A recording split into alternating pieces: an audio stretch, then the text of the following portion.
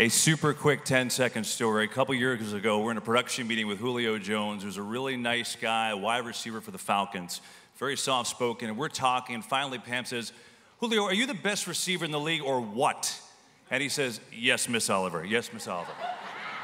There isn't a player, coach, front office member, broadcaster in the league that doesn't respect Pam, and I am certainly one of them. She's a trailblazer, an icon. I'm lucky to call her my teammate and my friend.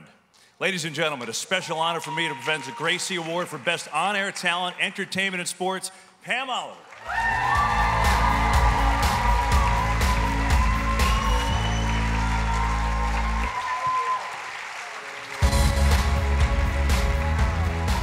Thank you so much. Wow, she's gorgeous.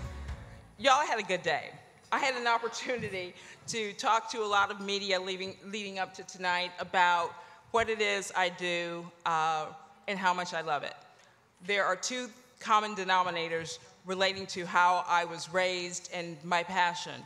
One was sports and the other was journalism.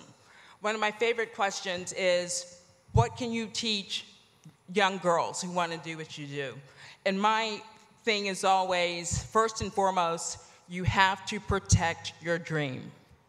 There are going to be people who tell you all the time, "You're a woman.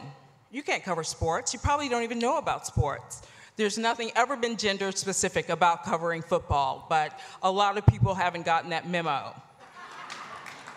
I have been called a bitch at least on 3 occasions by head coaches, but never to my face. It was always as I was walking away. Because if you ever said it to my face, it would be on.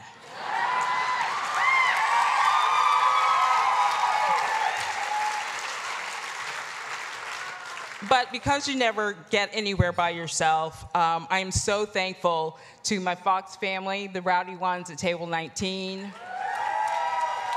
for giving me more than 20 years of opportunities to cover something that I really love and to just be able to grow and, as Kevin talked about, establish all these relationships with people around the NFL and around the country. I also want to thank my family and friends, the rowdy ones at Table 12, for all of your love and support, but I'd like to dedicate this to my family, my parents who are up in heaven, John and Mary, again, probably talking about how proud they are of their daughter, and that has given me wings for so many years. Thank you all.